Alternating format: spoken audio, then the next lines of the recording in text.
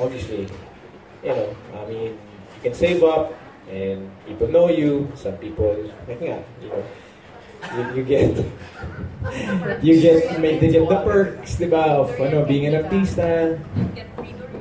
Daming free stuff, you know, attention, favoritism. You can, you know, people iisip nila minsan hindi ka makakagawa ng pangit, madali ka paniniwalaan ng mga tao, parang mga ganun, to the point that sometimes, you know, some actors abuse their popularity. And I will stop right there. But on the flip side, lahat ng hindi okay dun sa mga sinabi ko, yun din pwede mangyari sa isang artista. You know, pinagtitripan kami, or sometimes people don't, binabash kami, people don't believe us, people think we're stupid. Exactly, they make up stories about us. There's perception, which is, I think, favorite ni Jay to pagdating sa mga artista alam mo, sa kwento, there's always ang daming sides, ang dami kung ano pinaniniwalaan nila, yun yung paniniwalaan nila. We don't get benefits from the government as actors. That sucks. Ano pa ba? Yeah, we don't. Ano pa? And it's just you know, it's a dog-eat-dog kind of industry. It's very tough, and we work long hours, and people think that maayos kami, presko kami, kasi yun ang trabaho namin. But sometimes, pag wala ng makeup, di ba? Pag wala ng camera, dun talaga yun. So we are also minsan nahihirapan kami humanap ng mga totoong kaibigan, parang gano'n.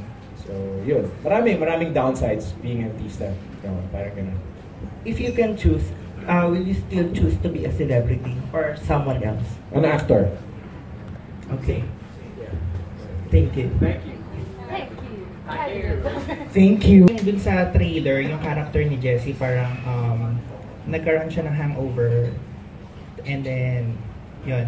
My question is for everyone. Parang, can you share some of your hangover moment or crazy things? Or if any. Oh my gosh. Marami si Tonyo. Ako meron yan. Where is siya? Meron na.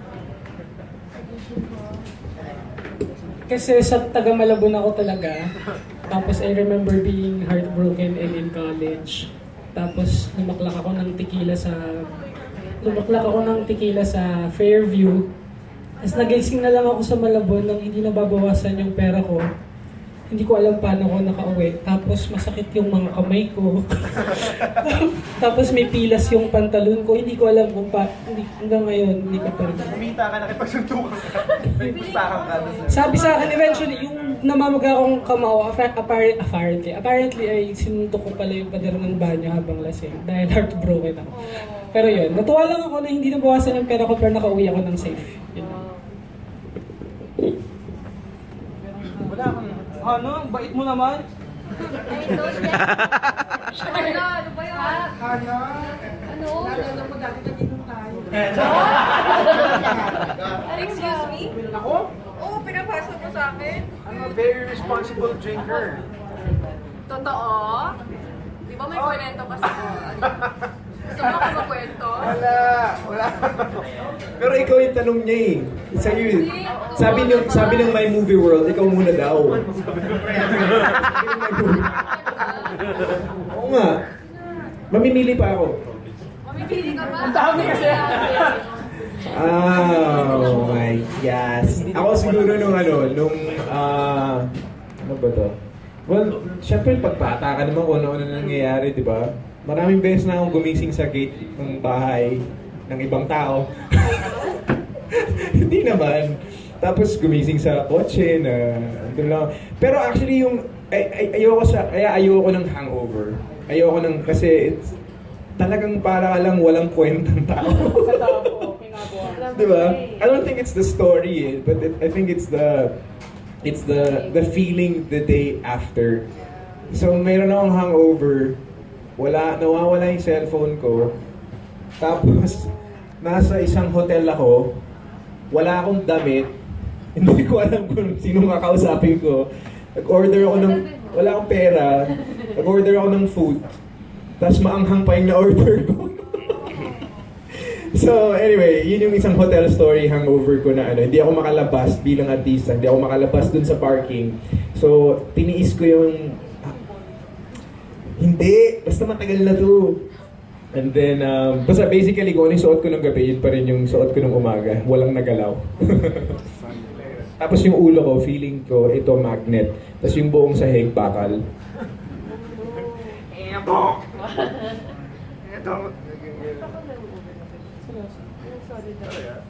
Sige, ako naman. Pumipili pa ako, nagsaselect pa ako eh. Pero, eto na lang. Medyo okay pa. Birthday ng friend ko, tapos kinabukasan, syempre, hangover ako. Pagkagising ko, sobrang nagpanic ako. As in, yung masakit pa yung ulo mo, tapos nahihilo ka pa, tapos nasusuka ka, hindi mo maintindihan yung sarili mo. Nagpanic ako kasi hindi ko alam kung sino nagbayad ng bill, eh nag-promise ako sa friend ko na ako yung magbabayad. So, ang ginawa ko, tinawagan ko siya, tapos nagwawala ako. Sabi ko, "Hoy, ano ba nangyari? Sino nagbayad? Sino nagbayad?" "Sorry ha, ikaw yung nagbayad, hindi ko sinasadya, pa-birthday ko yun sa'yo, pero ikaw nagbayad." Ganyan. Sabi niya, "Okay lang yun, te, okay lang yun, don't worry, I understand, okay? Love pa rin kita, okay na." Tapos binaba ko na. Nung sunod ko yung wallet ko, nandun yung resibo. So ako pala yung nagbayad. 20,000 besh, mahal. So yun lang naman yung kwento ko na ako na nga yung lasing, ako pa ang nagbudol. Hindi, kasali ka po. I'm sure may hangover mo, ka rin, story. Marami. Oo. Direct pinapasa na Marami eh. Parang missing chapters.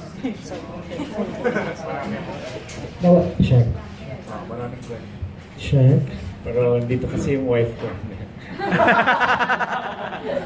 Buntis yung wife ko. Mga anak yan siya in mga 2 weeks. So, Pass na lang. Ako may good na hangover, hindi ko ma-describe kung hangover siya, pero good tsaka bad. Yung good, yung pagkatapos, lahat ng makita ko dun sa party, parang ang ganda ng tingin nila sa akin.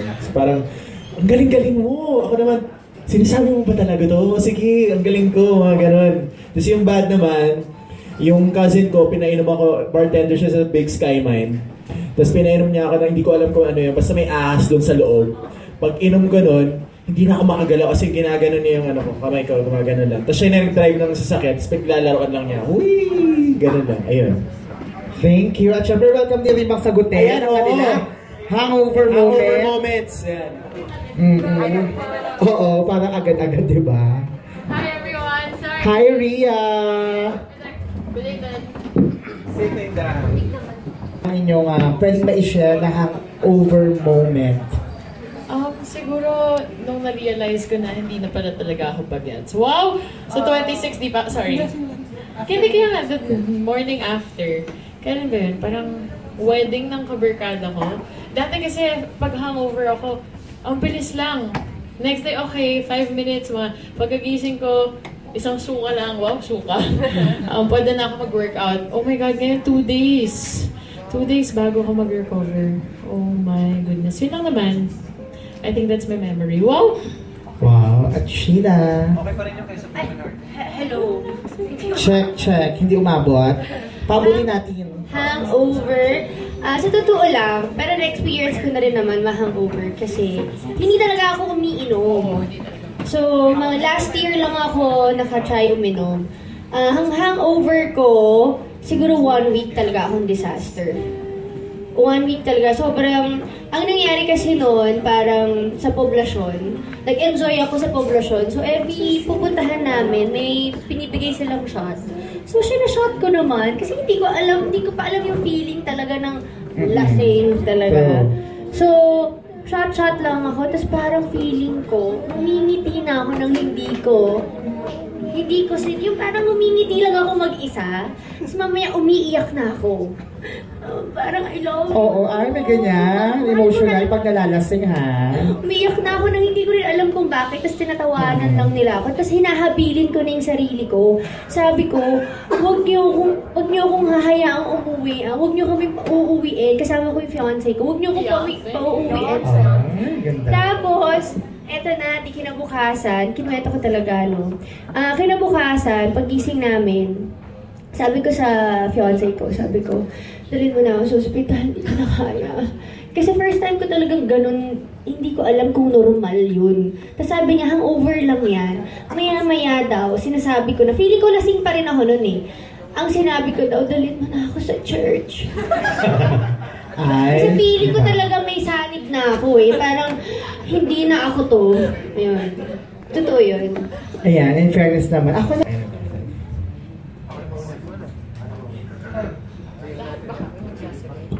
Ako, kailangan ko panoorin yung The Girl in the Orange Dress kasi sobrang depressing nung buhay ni Lino eh.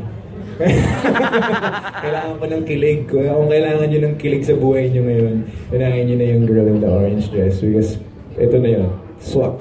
At saka kung meron kayong mga friendship issues, ito yun, ito yung movie para sa inyo. Love? Jessy! Bakit mga unahin mo? Kasi isa sa mga binabasang blog site reviews is yung My Movie World at bibigyan niya ng 10/10 yung The Girl in the Orange Dress. Thank you! Parang kilala ko yung mami ko. Ano siya, siguro mga more than 20 times ko na siya napanood sa editing. Sa editing. And walang bias. I'm the worst critic of all my films. I don't like it. I hate it. I don't like this. I don't like this. Ang dami kong gustong ayusin. I feel depressed about it. Pero one thing na sa lahat ng viewing, every time we come out of the viewing, nakasmile ako. Wow, it felt really good. And I said, ang saya nitong film. Ang saya niya. Whatever it is, ang saya niya. It really just feels good. End credits, nakasmile ka. And it's Christmas Day. It's Christmas. And ako, yun yung gusto ko na film eh. When we set out to do this, and yun siya eh. It's a fun film. And yun, masasabi ko yun, mag-guarantee ko yun.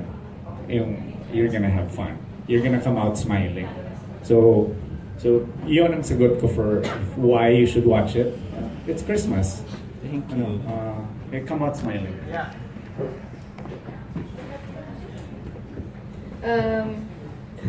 Wala na nasabi. To add to that, sa sinabi ni Derek na it's Christmas and it's supposed to be fun, ganyan. I think, yes, fun, and of course, Christmas is about giving and sharing. I think Christmas is mostly about love. So, if you are ready to fall in love with us, feeling ko this is the film for you. Ako, ready na akong mas ma-love kayo, so I'm so excited to watch it. Alam niyo yung prefrontal cortex ninyo, napupush sa front ng gano'n. So pag sobrang dami niyo ng trabaho, tapos hindi kayo makakapag-decide ng tama. So I think what you need to do is actually get some positive chemicals up here. So pag manood ka ng The Girl in the Orange Dress para makapag-decide ka better kung ano yung second film mo na panonoorin. Pwede. Ako, personally, kahit hindi ako kasama sa film na to, siya pa rin yung kahit kunyaring hindi, kunyaring yung... Ako din, nabili ko na Panadalihan kami na napunta ng Pilipinas. Panalit. Hindi kahit kunyaring hindi nga ako nakas dito, unahin ko pa rin panoorin yung Girl in the Orange Dress kasi trailer pa lang, good vibes na siya. Actually, sa totoo lang, kung napanood ko yung trailer, yung OST pa lang namin. Napanood nyo na ba yung music video? Not yet. Not yet. Panoorin nyo, OST pa lang namin. Talagang, alam mo na good vibe siya. And that's what we all want this holiday season. That's what we all want during vacation, during Christmas, na talagang good vibes tayo. And yun nga, sabi nga ni Direk, we wanna leave the cinema smiling. So, yun. Are we playing the trailer? Okay. Oh yeah, thank you. So, Direct stressed that he has fondness for the orange color. orange is the color of joy. Yeah. He has fondness for the color orange. Oh yeah. What makes the orange dress significant to the character of Jessy? Actually we didn't put so much Well on it. yeah, stress or weight or into the dress, no. Kasi it's not her dress. Talagang ninakaw lang niya yun dun sa hotel, di ba? So yun yung but it's the color kasi na talagang layo-layo niya palang nakita na talaga di ba? So yun yung description sa kanya nung sino kasama niya, naka-orange siya, di ba? The girl in the orange dress, boom, yung kagad yung nangyari. But this is not about fashion. Okay. This is not about anything else, but it's more about it's more about a scandal sa isip niya na nangyari and the trouble na strained na trouble dun sa barkada niya, lalo na kay sa character ni Rhea, kay Kakay, di ba? So it's more actually hindi lang namin napag-usapan masyado.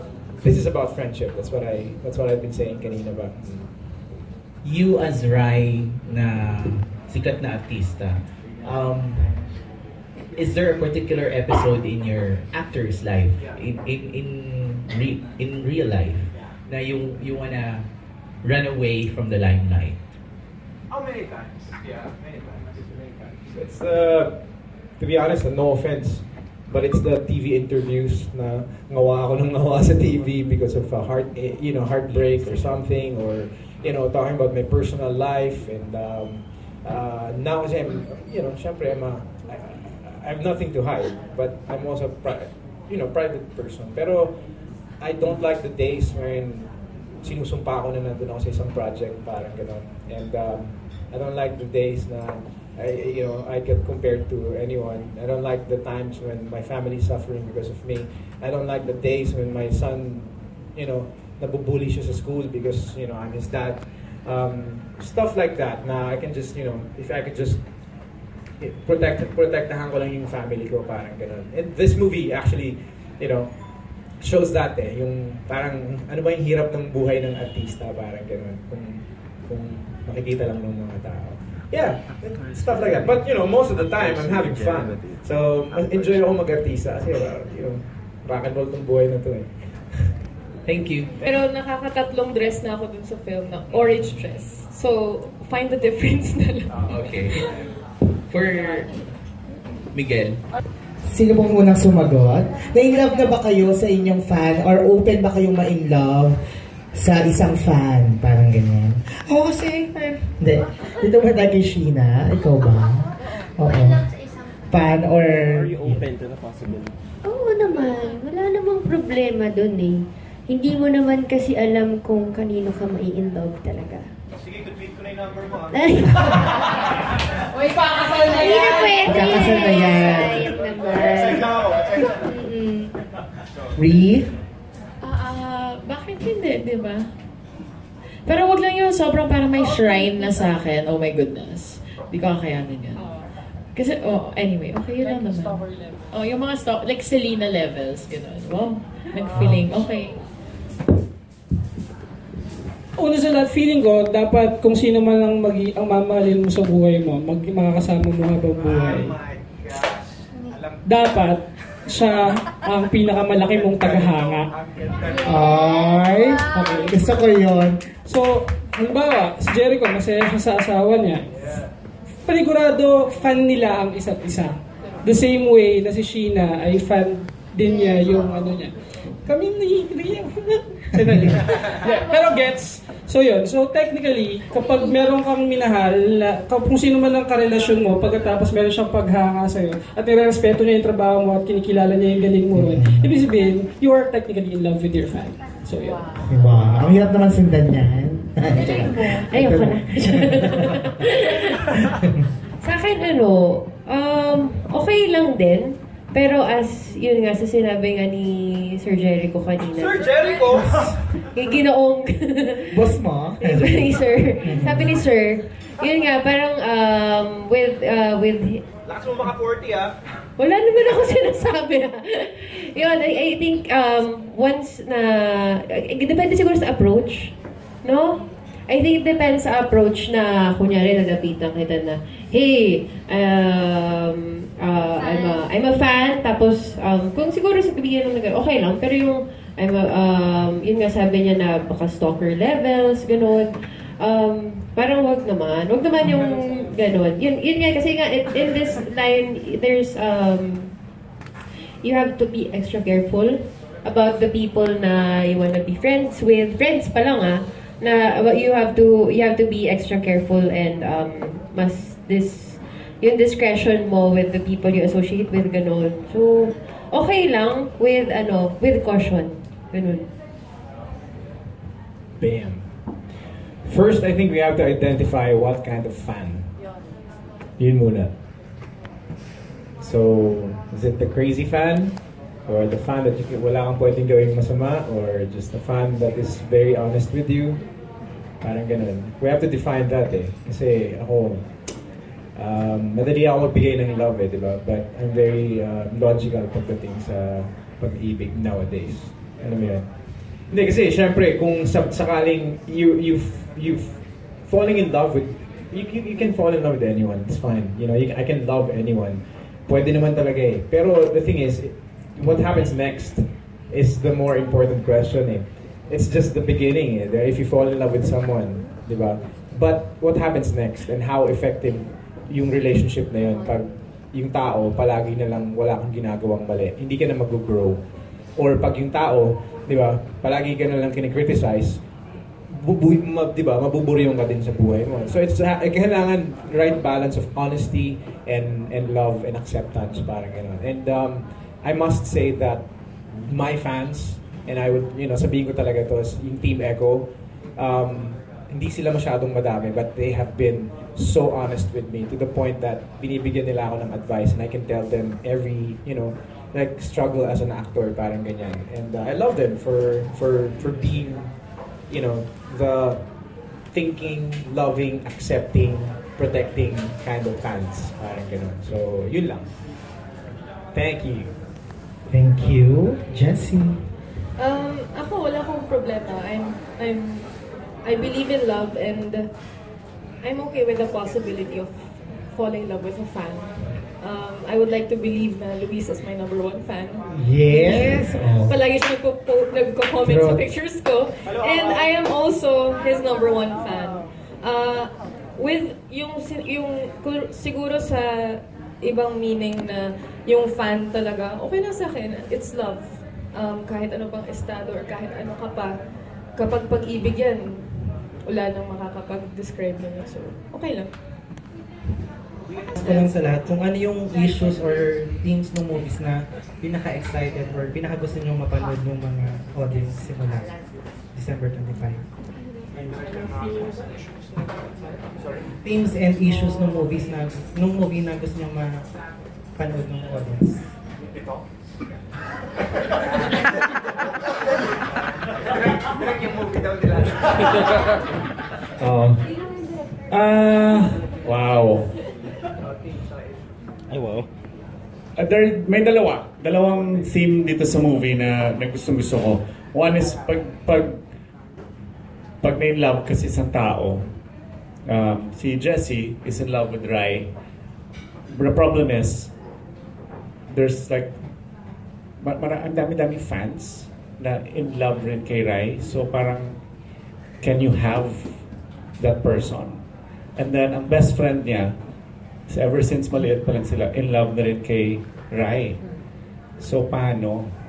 And for me, very, very interesting siya yung parang, can I have that person. Yung person that you can't, it's almost like you can't, can I have him? I can't.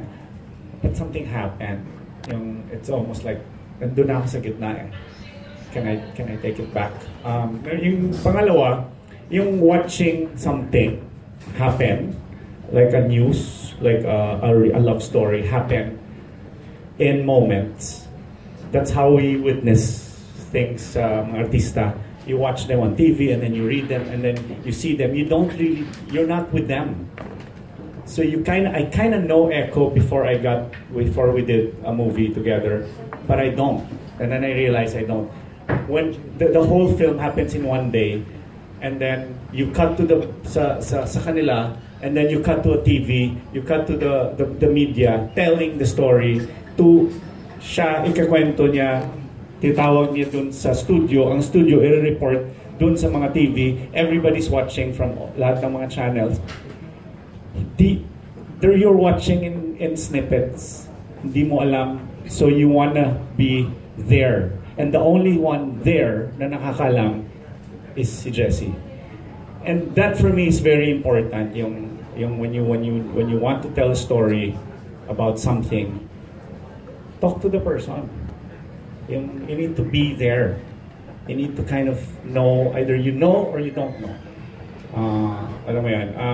And very important yan siya, and I don't want to spoil the ending because in the end, it will go to the media will tell it.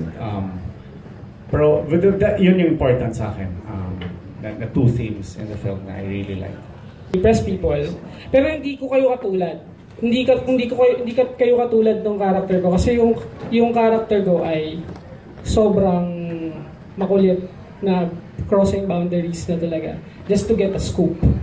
And bukod sa love story, because obviously si Jericho is a very capable leading man. Si Jessy, sobrang ganda niya, nasa straight ako sa kanya. Bukod doon, ang pinaka na-excite ako sa kanya upon learning about the movie is how it kind of critiques our celebrity and idol culture. How sometimes people, whether it be fans or the media, they forget that behind celebrities are human beings. How we forget our boundaries just to get scoops. Like I said, hindi kayo ganun, ang babait niyo, you've been very nice. But truth be told, maraming ganun eh. Kahit mga tagahanga at miyembro ng press, nalilimutan na ang artista man ay tao rin. At yun yung kinatutuwa ko sa pelikula kasi nakita natin kung paanong sa gitna ng lahat ng frenzy na yun, merong human being na may pinagdaraanan, which is yung character ni Rai at saka si girl in the orange dress. Ayun yung Ria has something in it. Ria? Yes. Sabi na ni Ge. Fine. Dad. Yun nga, as they've discussed, beyond romantic love, we also discussed the power of platonic love. That, sometimes, kahit na malalim yung pinagdaanan nyo, kaya nyong, you can get through it because, your friendship's deep enough. And that it's, the beauty of finding a friendship like that. There. Okay. China. Oh, okay na. Thank you. Maraming salamat. Okay na. Pero may one last question lang. I think it's in the movie kasi, if we could make, there's medyo one-sided also yung ibang yung focus naman eh. But I wish one day we could also make a movie about fans and how artists look at them also, and how artists look at the press also. There's a lot we can't talk about everything in the movie because it's 2 hours. 2 hours. I'm not sure of the length, but it's a weird relationship. Eh. We see each other, but pagkatapos nito, most people like avoid they avoid that intersection wherein nakikita yung actors and the reporters. And as a person, I'm not like that. You know what I mean? If you see me, I'll say hi to you, and I don't like not seeing a person as a person and not knowing this person. Kung paano ba to? And I like that, But I think what I really like about this film is that ito based on experience. I've nabasted ako once, my wife didn't like me in the beginning because artista ako. And for me, I had to understand why. Bakit hindi sila pwedeng ma-in love sa isang artista. And yung character ni Jessy, ayaw niya kay Rai kasi artista siya. And you see that poster, that's where the important scene happens, wherein we talk about, you know, why can't you fall in love with me? I'm a real person. Parang ganun. It's yung, you know. So, to me, it's a parang personal experience yun na parang, mahirap ba kaming mahalin? Kasi ganito kami, parang ganyan, di ba? So, hindi ba? Sumasagot. Hindi ka po mahirap mahalin.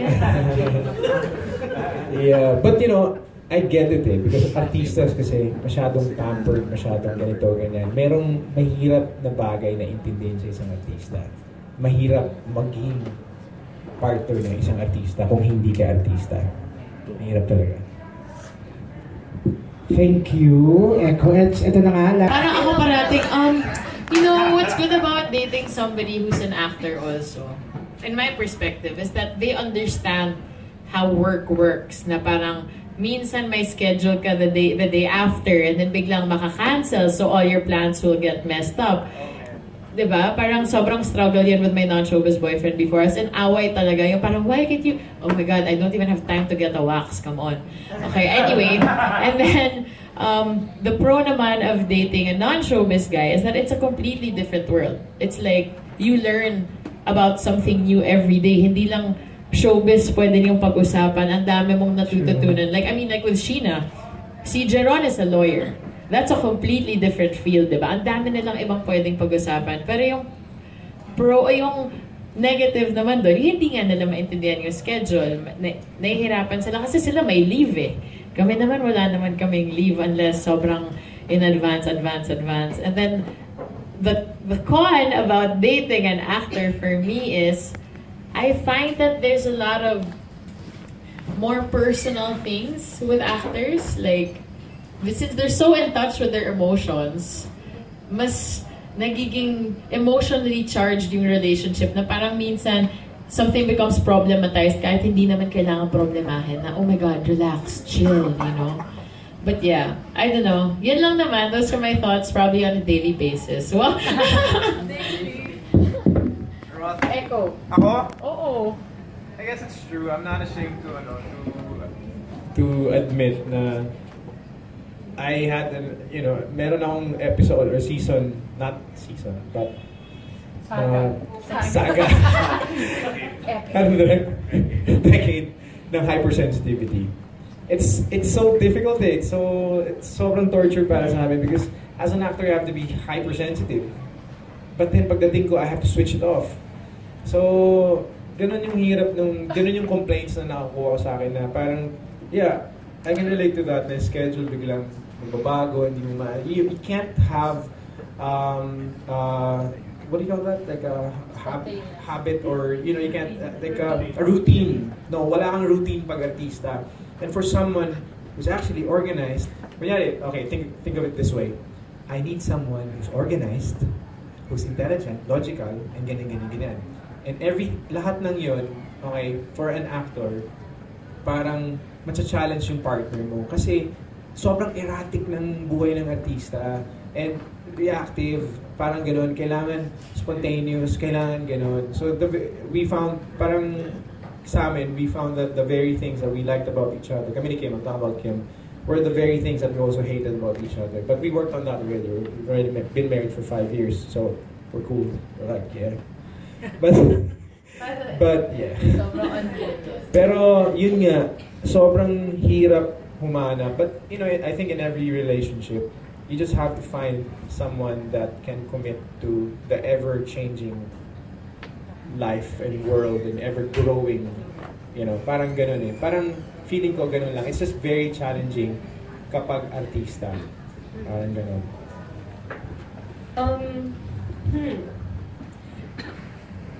Siguro other than the issue or yung con nung sa non-showbiz, yun na yung sinasabi nila na sa schedule, and hindi nila maintindihan eh yung work namin. Like, what if seloso yung boyfriend mo or yung girlfriend mo, seloso, tapos may kissing scene ka or love scene, So magagalit siya, mag-walk out siya or something.